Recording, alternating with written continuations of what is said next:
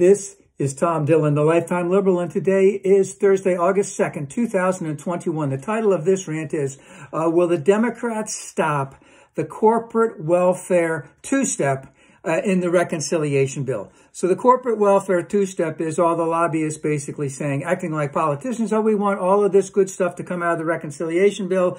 We just want to make sure that it's done correctly, etc. But basically, they want to continue to screw the American people. And will the Democrats cave on that? It reminds me of the saying, when the rubber meets the road, which Firestone had an ad in the mid-'60s that said, had a little song, a little tune, wherever wheels are rolling, no matter what the load, the name that's known is Firestone, where the rubber meets the road. So will the rubber meet the road with the Democrats on this reconciliation bill? Because basically, with the Chamber of Commerce and a whole lot of other business-friendly groups, all of the major industries, and let's just name 4 or 5 of them, big pharma, big oil, big banks, big tech, whatever, they are doing everything they possibly can behind the scenes to protect as much as they possibly can their profits, while in the meantime screwing you. Because remember,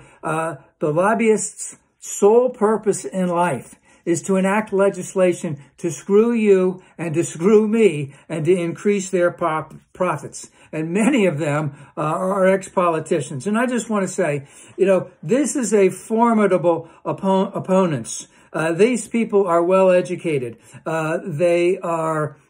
They've paid their dues in their industries by either being in their industries or being in the political scene. They know how to write legislation. They are mostly white and male. They want to make a lot of money, and they're willing to screw you and me out of it. And they know how to write legislation, and they know how to put the squeeze on politicians to get what they want.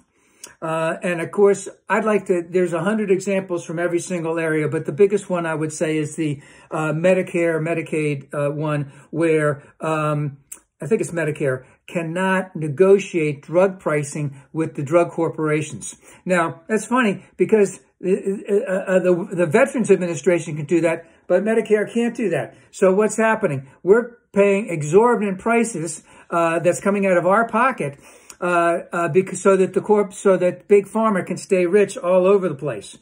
And as I said, that is with every other industry out there. They all have something written into the law that protects them, and those laws go back 100 years or more, and they're willing to fight to protect every single one of them.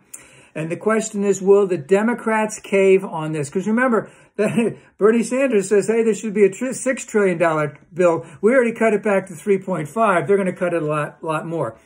Now, there's an ex-congressman that basically said about a week or so ago that he voted for Obamacare, was glad he voted for Obamacare, and lost his next election because of Obamacare, and said he would do it again because of the benefits of Obamacare that have come through. And remember, Republicans have tried incessantly to get rid of Obamacare.